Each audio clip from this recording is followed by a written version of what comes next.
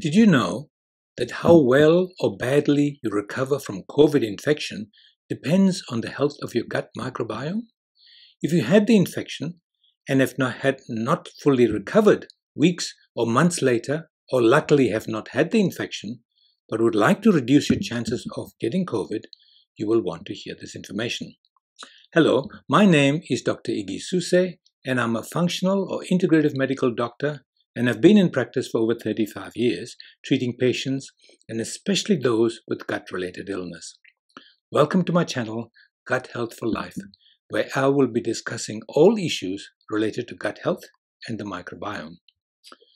What you will learn from this video is, number one, the severity or mildness of COVID is dependent on the health of your microbiome. And two, I'm going to tell you how you can improve the health of your microbiome.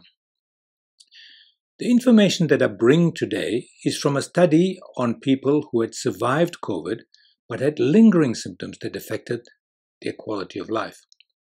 Other studies have revealed, and you may be surprised to hear, that over 1/3 of people who suffer from COVID have lingering symptoms for 6 months or more after the infection has cleared.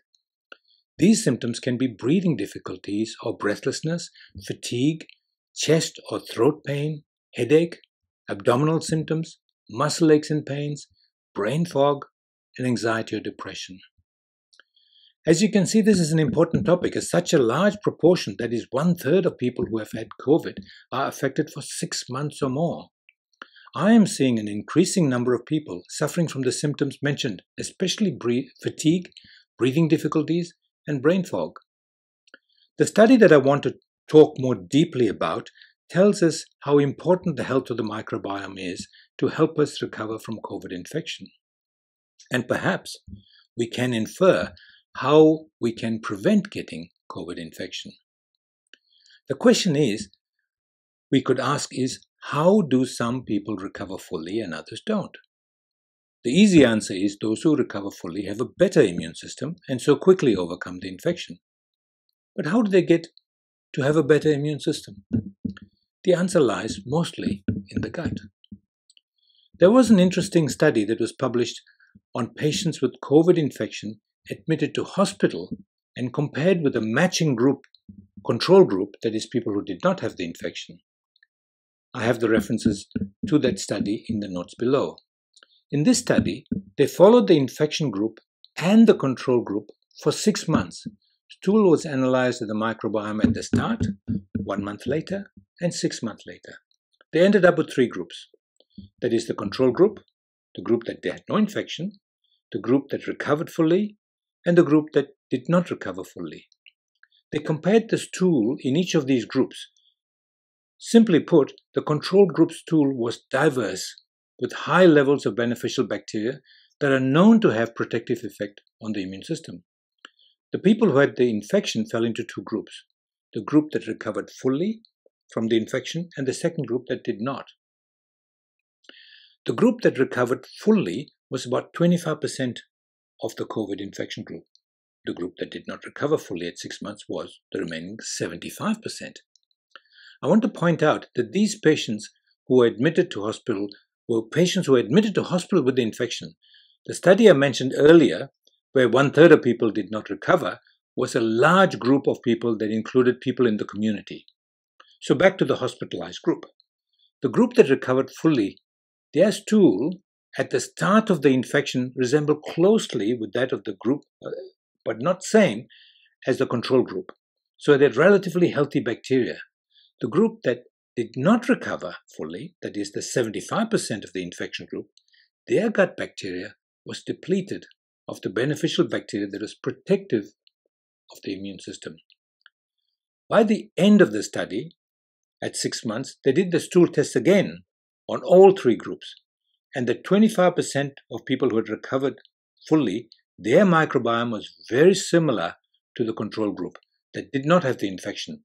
But the 75% of people who had persisting symptoms, their stool microbiome did not improve. On another point, we know that most deaths from COVID were in the elderly, especially those in long-term residential care and those with other illnesses such as diabetes.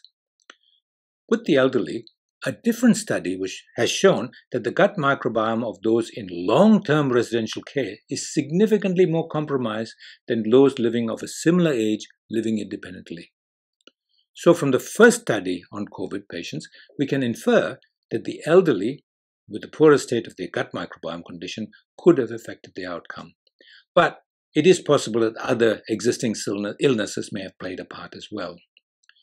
So what can those with persisting symptoms after COVID do to recover? Also, what can anyone do to improve their chances of not getting COVID infection? The answer is improve the diversity of your microbiome. To do that, for a start, it is diet. What you feed your gut microbiome determines what thrives in the gut. The good bacteria need different foods to the bad bacteria. Feed the good, they thrive, and the bad get suppressed. The reverse is true. Feed the bad and they thrive, and the good bacteria get suppressed. What feeds the bad bacteria? That may be obvious. High sugar, high refined carbs, highly processed fats, and processed protein. This is a typical SAD or standard Australian diet. These foods are pro-inflammatory and can damage the gut lining, causing a leaky gut that then allows bacterial toxins or other chemicals and toxins to be absorbed that then causes inflammation in the body. Your immunity is compromised, so avoid them as much as possible. Talking of leaky gut, my next video is on an in-depth look at leaky gut and does cover some little-known, very important details. So please click the subscribe button below to not miss that video. Now back to the diet. What is good food? Simply put, they're whole plant foods, vegetables, fruit, especially berries and herbs. Am I saying that you have to be vegetarian or vegan? No, but a large part of your meal should be plant-based, and the variety of vegetables is important. The reason to have variety is that different bacteria thrive on different vegetable fibers. So the bigger the variety, the more diverse groups of bacteria you feed, the better your immunity. I'll be explaining the functions and the value of different fibers in a separate video. So when you go shopping, look at vegetables that you don't usually buy. There will be lots that you can add, but don't usually or never buy. If you are like my average patient, they rotate about 8 or 12 different vegetables a week. But to improve your gut immunity, you need to be eating about 30 different vegetables. I include herbs and spices in that 30. If you put your mind to it, you can have 15 different vegetables, including herbs, in a soup or stir fry that could last you a few days. It's about consciously deciding to try new vegetables or varieties of vegetables. Buy the rainbow colors, meaning include different colored vegetables. If you're at a loss as to how to cook them, a good vegetarian cookbook can help you. Your gut immunity and your general good health is in your hands. You now know what to do to prevent or soften the blow of a COVID infection. It all depends on what you put in your mouth. There is a story that I would like to tell you of an old Cherokee teaching his grandson about life. A fight is going on inside of me, he said to the boy. It's a terrible fight, and it is between two wolves. One is evil, he's angry, envious, greedy, and resentful. The other is good, but strong.